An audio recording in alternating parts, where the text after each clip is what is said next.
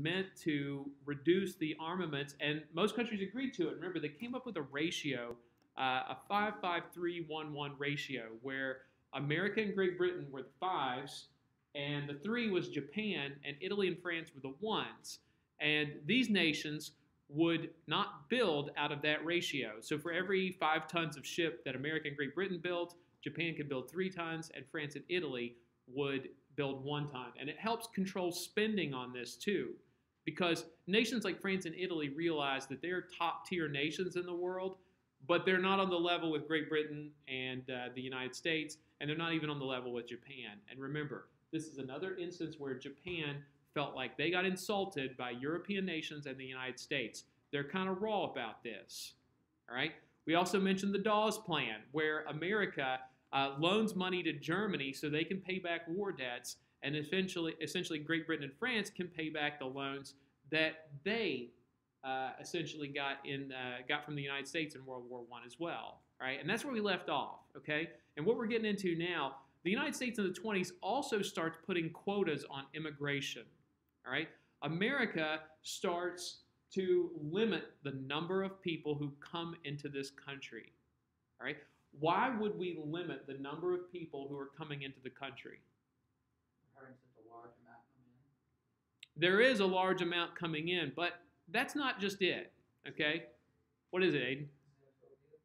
Xenophobia. It's a great word. What does xenophobia mean? Fear of other foreigners in general. Okay? And there is a serious anti-immigrant mindset that is in the United States. Okay? And I don't know why Siri wants to record that. All right? There's a serious anti-immigrant nature among the people there. People dislike immigrants. Okay? They dislike immigrants.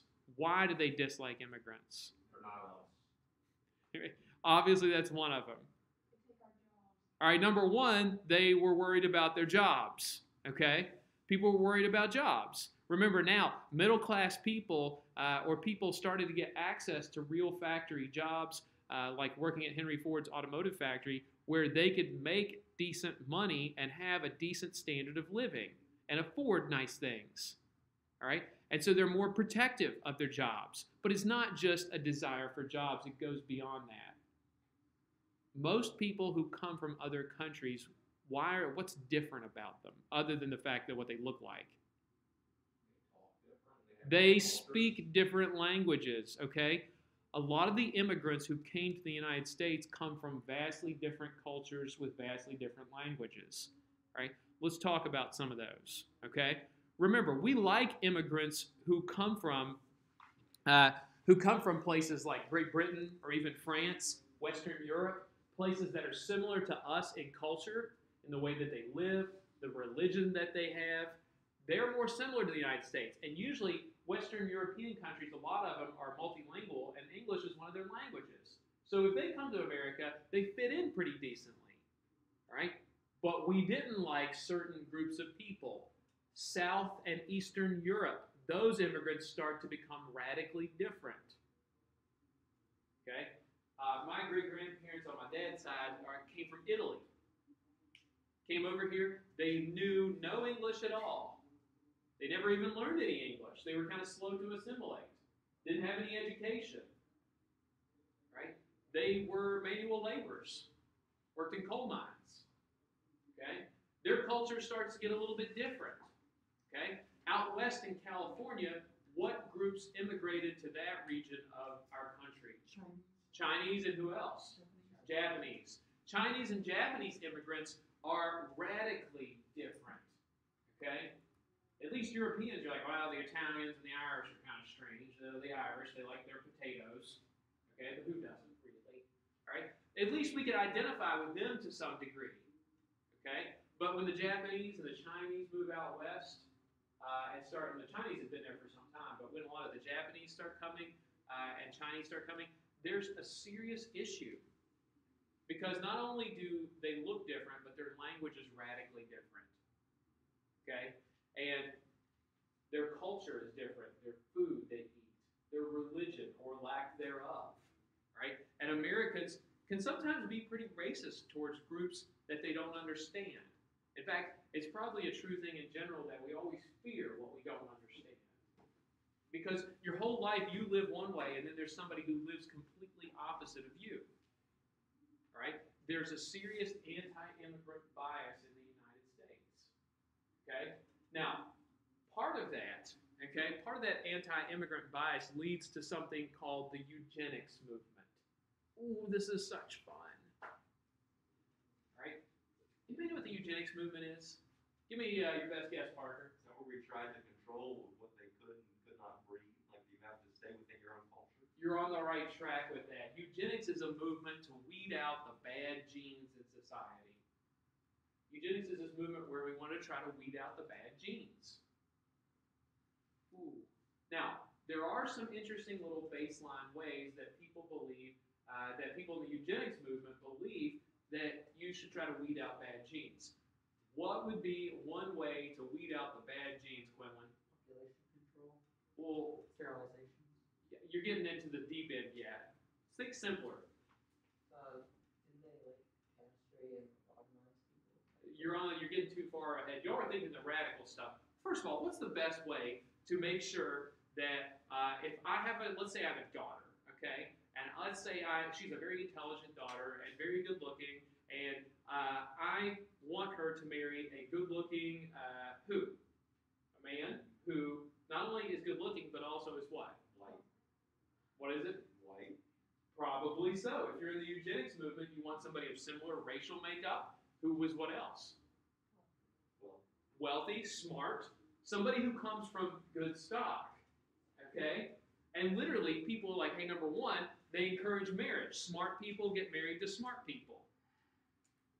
All right? So y'all make sure you marry smart people. Okay? And attractive people, too. So we can have all the pretty babies. Now, that's really simple. Okay? Now, another thing, too. Okay? And this is a big issue.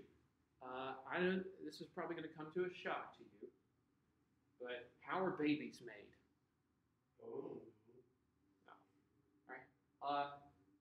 It's funny you jokingly say, I don't know. But back in the 1920s and the early 20th century, there were a lot of people who didn't know. All right? So sex education is part of this as well. Okay?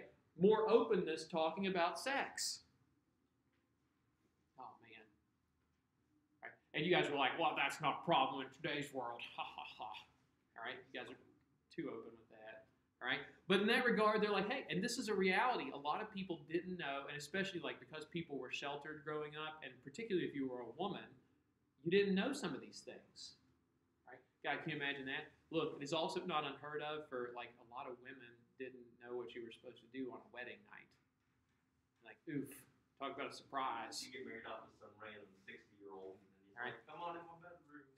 Yeah, I'm like, I don't know. All right, it's strange stuff. Now, it gets even more bananas too, okay? So you're like, oh, we encourage marriages to only families who have the right qualities that we want in a person.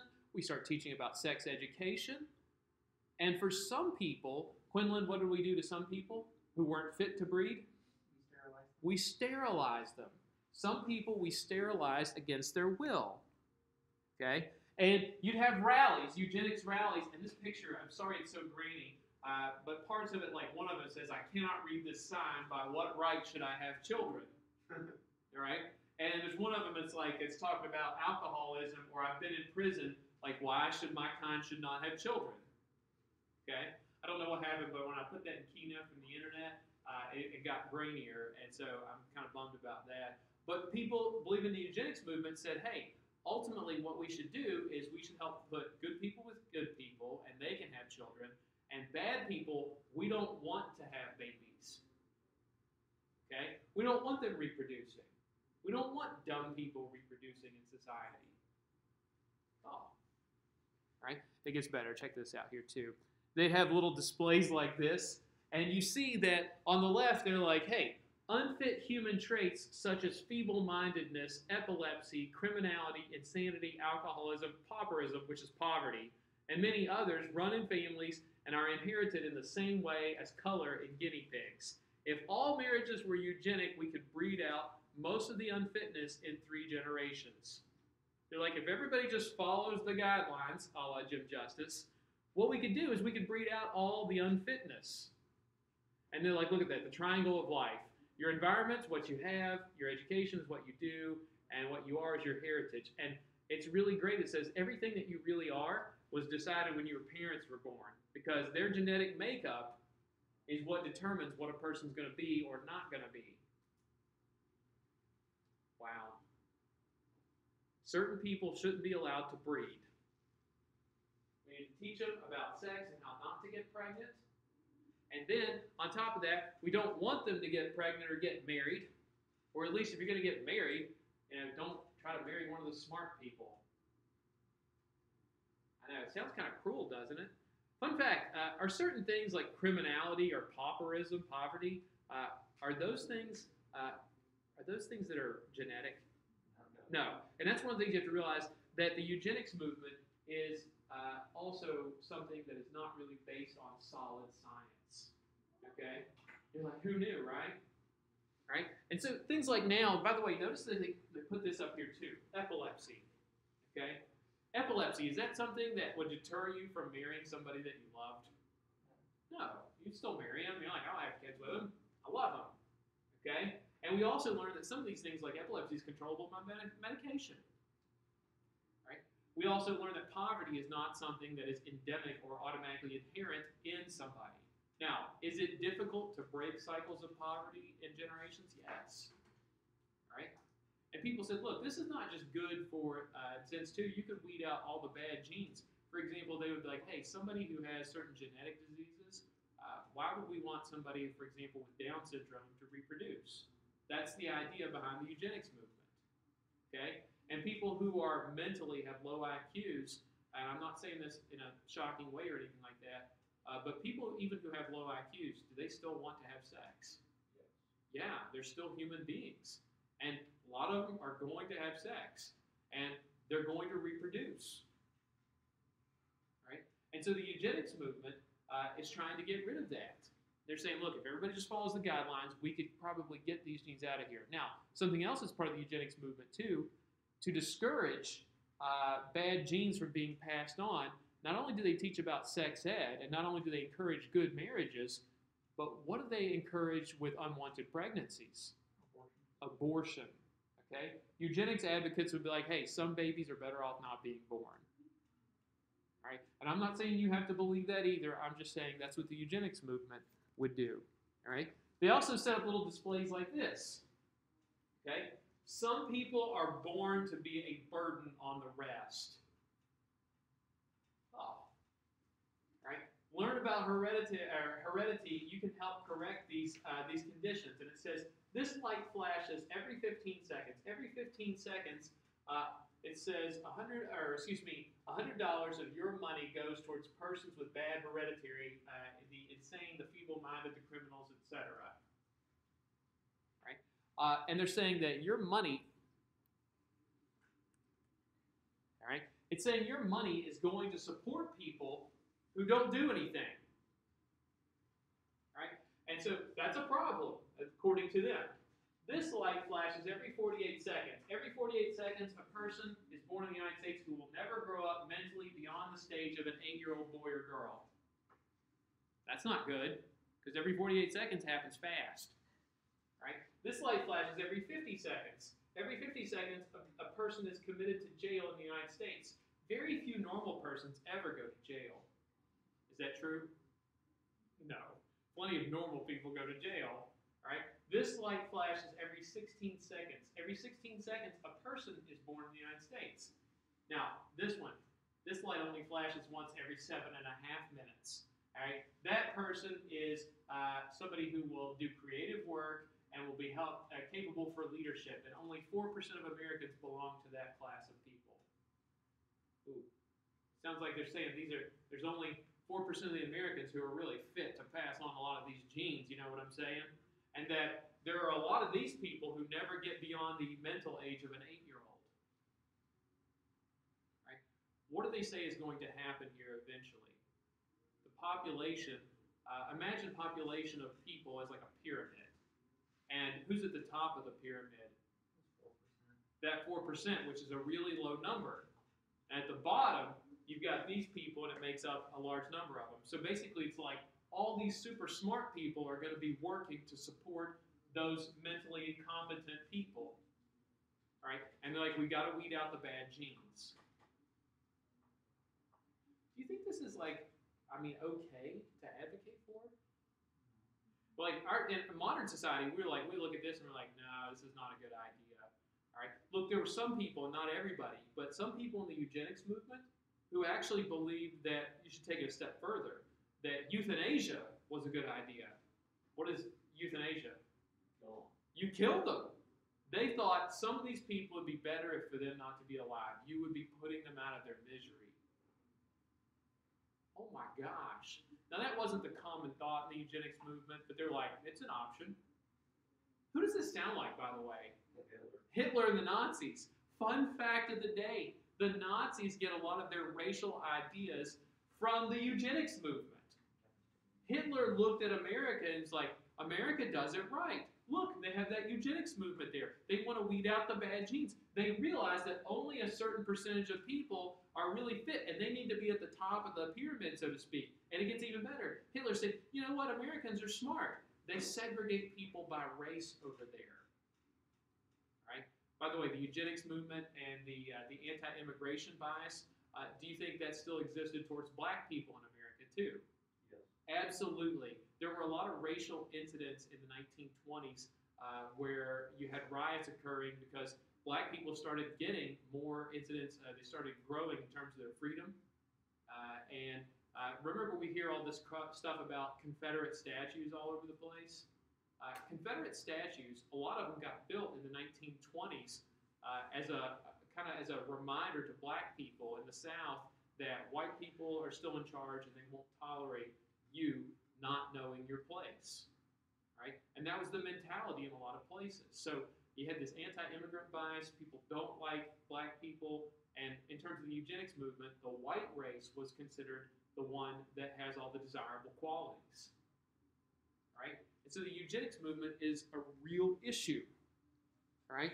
Now, some fun fact too. One of the things they used to have, and I swear I'm not making this up, you ever seen like a lot of children's pageants and things like that? Where they have like little beauty pageants. Some of those got their start in the eugenics movement. They used to have what were called fitter family contests. And you and your family would go down to like a local fair, and you'd be judged on how fit you were and how good looking your family was. And it's like, oh, these people have the best genes, right? And a certain percentage of the population buys into this, that it's okay to sterilize people, that we need to do X, Y, and Z in order to weed out the bad genes in society. And like I said, countries look at us, like Hitler and the Nazis, are like, America's got really on track with that. Okay? Ooh. Now, the eugenics movement, okay, here's the thing though. How did this idea get popular in the first place? Like, how did people just decide all of a sudden, maybe we should try to weed out the bad genes? Evolution. You're on the right track with that. We're going to look at that now. So what I'm going to do is give you a nice little article here.